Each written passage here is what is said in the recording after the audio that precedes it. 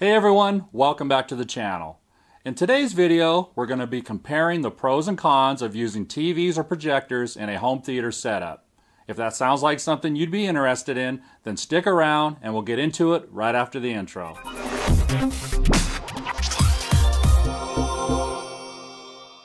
So to start off with, this is a very subjective topic. Everybody has their own personal opinions on TVs and projectors, but today, hopefully, we can clear up some of the confusion to help you decide for yourself whether a TV or projector would work best for you. The first thing you need to determine is how big of a screen will fit in your room. This will determine whether or not you can even go with a projector and a screen combo, or at least if it's worth your while.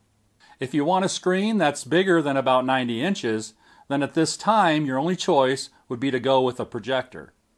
But if you're okay with a smaller screen of say 86 inches, or you just can't fit a bigger display in your room, you might want to go with a large TV instead. Something else to consider is ambient light in your room. If your theater has a lot of windows and white walls, these will bring and reflect a lot of light from outside and severely degrade the image quality from a projector, while a TV won't have any of these issues. To get good picture quality from a projector, you'll have to make sure you have dark, flat painted walls and thick blackout curtains to block any light from coming into the space, which might lower your theater's wife approval factor, so keep that in mind. Another thing to consider is how far away you can put your projector from your screen. Every projector has its own throw distance, which is how far away you need to keep your projector from your screen to get the right size image. If your room isn't deep enough to use a projector, then chances are you'll have to get a TV instead. This isn't always true though. If you want a large format screen, but you don't have the right space for a projector, you can always get an ultra short throw projector as well. These types of projectors sit right in front of the projector screen and cast an image vertically rather than horizontally across the room. As a bonus, these screens work with special ceiling light rejecting screens, so you won't have to worry about stray light in your space degrading your image quality as much as a regular projector and screen combo. Another advantage of a TV is it's much easier to install. All you really have to do is set it on an entertainment center or install a universal wall mount and you're done. While a projector will require proper measurement and calculations to make sure you get the best image possible. A plus for projectors, on the other hand, is if you have a really large room and your seating is far away from the screen, you can compensate by getting a bigger screen. With TVs, the upper limit right now is about 86 inches, so you'd have to sit closer to get the same experience.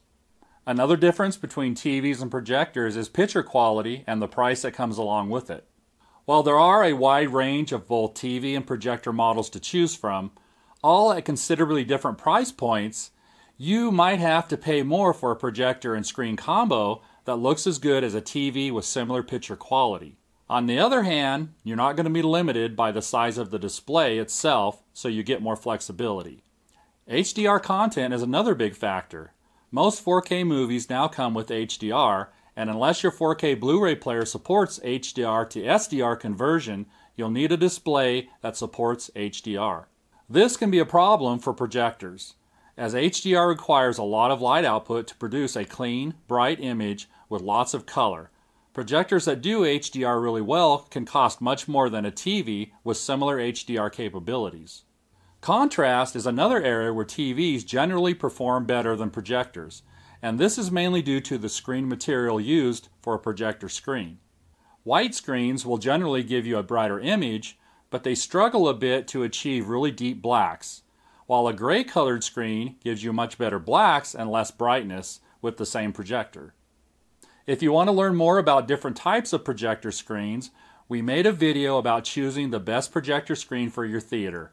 If you want to check that out, we'll leave a link down in the description below. Another thing we should mention is color accuracy and color contrast, which are usually better on TVs than they are on projectors.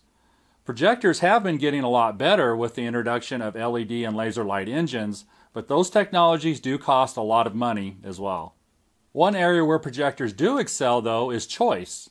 While it's difficult to find large format TVs that aren't 4K, for example, with a whole host of features that you might not be interested in, There are plenty of different options when it comes to projectors if you're looking to build your home theater with inexpensive components. Now personally, we don't recommend choosing a really cheap projector as you simply won't be happy with the picture quality. But a good 1080p projector can still deliver a fantastic image quality as long as you get a good one. In our main theater, we're using the PANASONIC AE4000 1080p projector, and we're very happy with the picture quality. And of course, when the right deal comes along, we'll be upgrading to a 4K unit, but this projector has been serving us well for the last 11 years. Another thing to consider is how you'll be getting your movies onto your TV or projector. With a smart TV, you already have a streaming device built straight into the TV, but if you decide to buy a projector, you'll need to go to a separate Blu-ray player or streaming device like a Roku, Nvidia Shield, or Apple TV.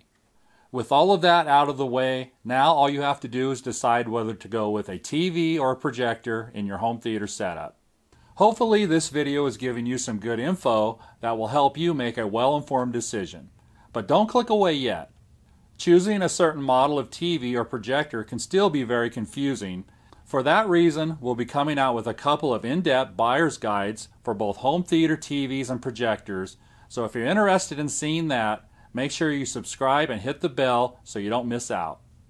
In the end, our opinion is that you should get whatever suits your needs and budget. Ever since we got our 85-inch Sony, which replaced a 70-inch Vizio TV, we've been watching more and more movies in our living room. Even though we have a 120-inch projector screen in our main theater, we've really enjoyed the image quality of the new TV. But when we want that totally immersive movie watching experience, we always default to the projector and bigger screen. So in the end, I guess we've pretty much gone down both paths when it comes to TVs versus projectors, and we feel that both are a great option for watching movies. It pretty much all comes down to your own individual situation and preferences. And with that, it's time to wrap up this video.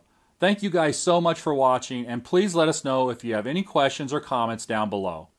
Don't forget to like, subscribe, and ring the bell so you don't miss any of our future content, and as always, have an awesome day.